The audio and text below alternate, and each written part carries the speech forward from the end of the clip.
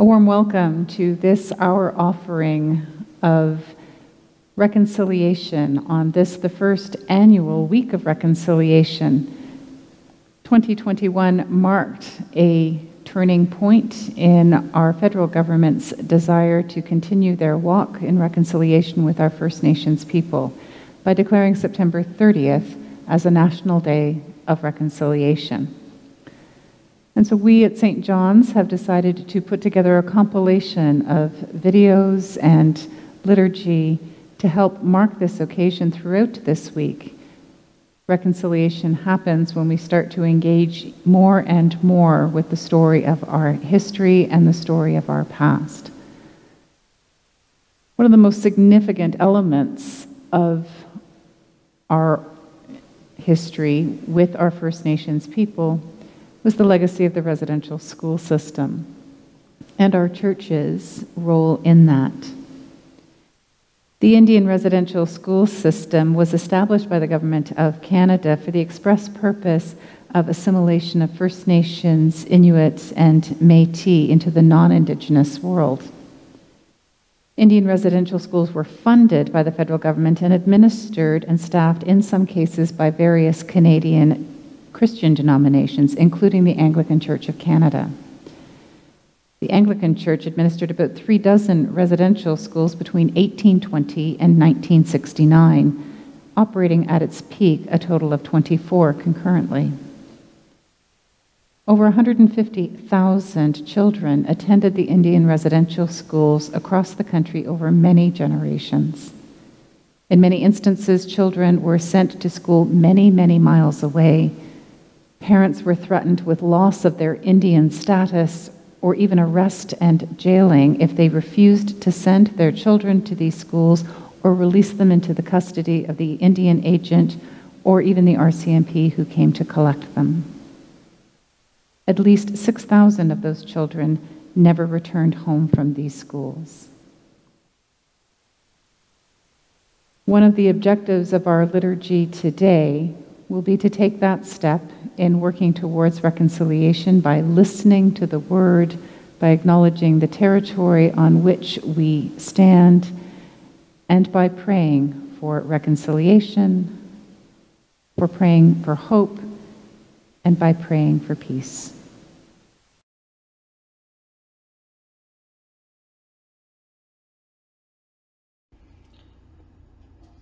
When We Were Alone by David A. Robertson and Julie Flett.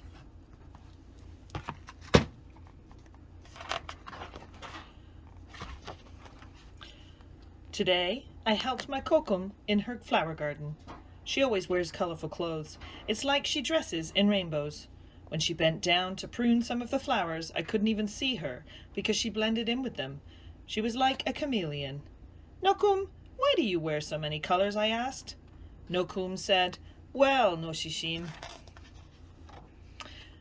when I was your age, at home in my community, my friends and I wore many different colors, but at the school I went to, far away from home, they gave us different clothes to wear. All the children were dressed the same, and our clothes weren't colorful at all. We all mixed together like storm clouds."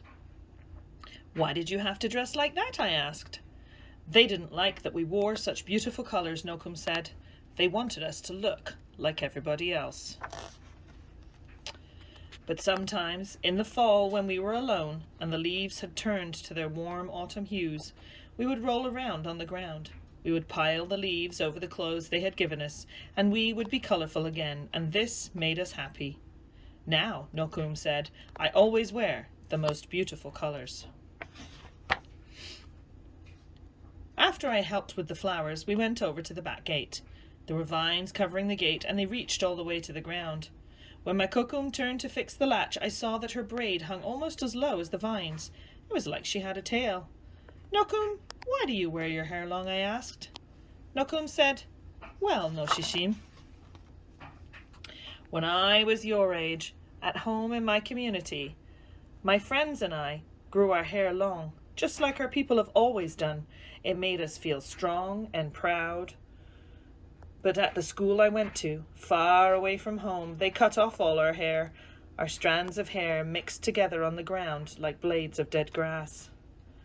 Why did you have to wear your hair like that? They didn't like that we were proud, Nokum said. They wanted us to be like everybody else.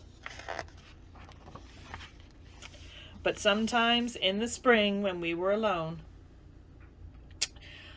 and the grass had grown so long and thick in the field, we would pick the blades from the ground and we would braid them into the short hair they had given us, and this would give us long hair again, and this made us happy. Now, Nokum said, I always wear my hair long. After my Kokum had fixed the latch, I followed her to the birdhouse. There was a bird flying through the air like a jingle dress dancer. She fed the bird and she whispered, Na pina yasis, mi kiso, ta misi kitiyin, ta mas kisiyin. And her words sounded like a poem. Nokum, why do you speak in Cree? I asked. Nokum said, well, no shishim. When I was your age at home in my community, my friends and I always spoke our language. But at the school we went to, far away from home, they wouldn't let us speak our words. All the children used their strange words, and we didn't understand them at all. Our voices blended together like a flock of crows. Why did you have to talk in their language? I asked. They didn't like that we spoke our language, Nokum said. They wanted us to talk like everybody else.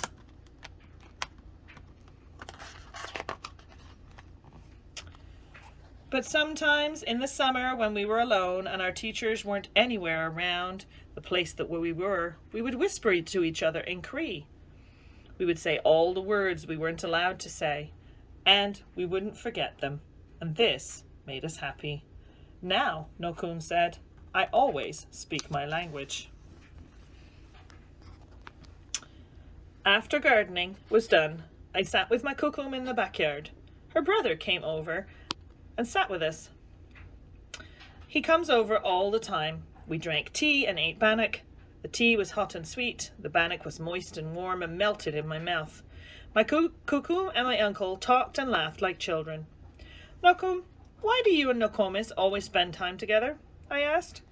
Nokum said, well, no shishim. When we were your age, at home in our community, being with family was the most important thing. We played with each other, did chores together, and shared everything. But at the school I went to, far away from home, they wouldn't let us be together. My brother and I were separated like day and night. Why were you and Nokomis separated? I asked. They didn't like it when we were with family, Nokum said, because when we were together, we thought too much of home. But sometimes, in the winter, when we were alone and we were sure that nobody could see us, we would find each other. We would take off our mittens, and in the crisp, cold air, we would hold hands so we could be with each other, and this made us happy. Now, Nokum said, as she reached over and held my uncle's hand in mine, I am always with my family.